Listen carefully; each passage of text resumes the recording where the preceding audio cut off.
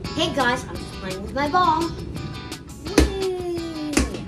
So the reason that the ball comes back down whenever you throw it up is because of gravity. Whoa, gravity!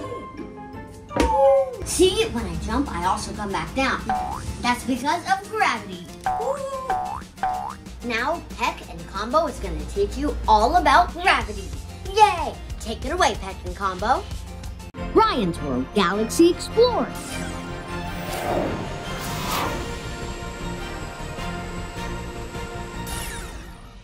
We'll take over from here, Ryan. Hi, Combo Crew! We're here to teach you about gravity. Gravity is the force that pulls objects toward each other. You can actually see gravity in your everyday life. When you jump, gravity pulls you back to the ground. Like this. Without gravity, you would jump and float off into outer space forever. Like this. Whoa! Gravity pulls objects toward the center of the Earth. If there was no gravity, everything and everybody on Earth would just float away, including all the air we breathe. Gravity keeps the Earth's atmosphere in place and holds the planet together. Gravity also keeps the moon in orbit around the Earth, and the moon has gravity too. The moon's gravity pulls on Earth's oceans and makes tides. Cowabunga! Gravity holds our solar system together too. The sun's gravity pulls on the planets around it and keeps them all in orbit. It keeps the Earth a comfortable distance from the sun, so it doesn't get too hot and burn up, but we can still enjoy the sun's warmth and light. Everything has gravity. The bigger something is, the more gravity it has. But wait, since the sun is 109 times wider than Earth, why don't we all get pulled into the sun? Good question, Combo. The closer objects are to each other, the more gravity draws them together. We stay on Earth instead of being pulled into the sun because we're much closer to Earth. Huh. So since planets and stars are all different sizes, does that mean that gravity is different on each one? That's right, Combo.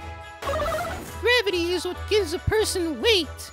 Your weight is just a measurement of how gravity is pulling you towards Earth.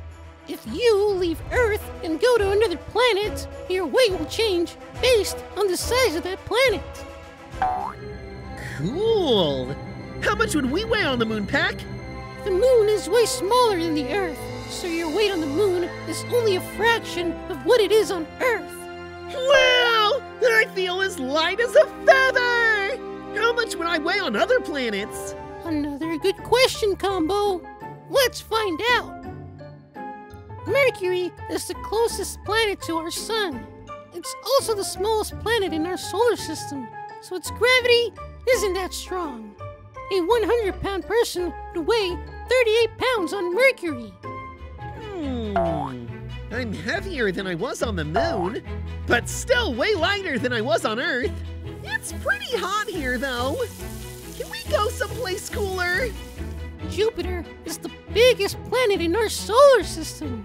A 100-pound person would weigh 235 pounds on Jupiter. I feel heavy! Jupiter is made up mostly of hydrogen and helium, so you would spend a lot of time falling through all that gas.